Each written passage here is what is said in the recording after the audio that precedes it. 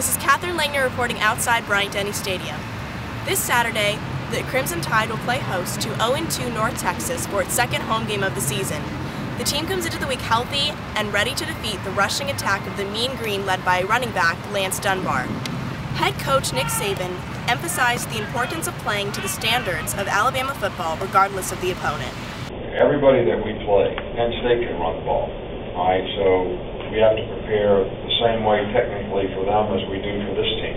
It's different, all right, but it's the same. The Tide defense, which ranks first statistically in the SEC, works every day to continue to develop team chemistry both on and off the field. Junior defensive end Jesse Williams spoke on Wednesday on how the players have learned to draw motivation from each other's play. You know, we have a lot of people that just really want to go out there and hit a lot of people, and we have a really aggressive and physical defense, and I think, you know, we feed off each other.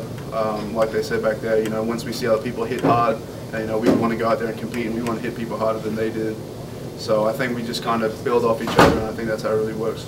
Also at Wednesday's press conference, Coach Saban addressed the new trend of uniform change that has become popular amongst college teams across the nation.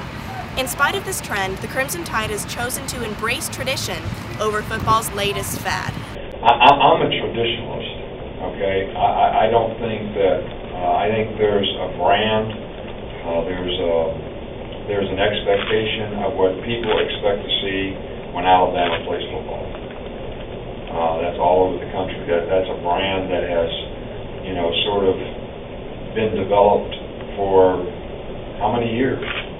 You know, definitely since Coach Bryant's been here, and all the years past that. So, just for some marketing whim, I'm not really into that. I don't think it's my decision. It's somebody else at the university's decision to make those kind of decisions. I don't think the coach should change uniforms. I don't think the coach should change the color of the helmets. I just don't believe that.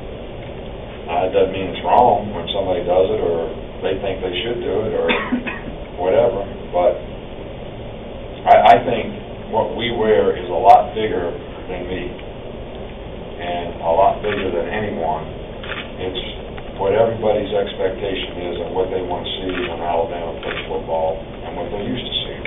Finally, no new word has been given on the eligibility of junior college transfer Jerron Carter. However, the Tide's receiving corps will receive a boost as senior Darius Hanks returns after sitting out the first 2 games of the season. Be sure to catch his return and the Crimson Tide this Saturday at 6:30 p.m. in Bryant-Denny Stadium. This has been Catherine Langner reporting for the Crimson White. Roll Tide!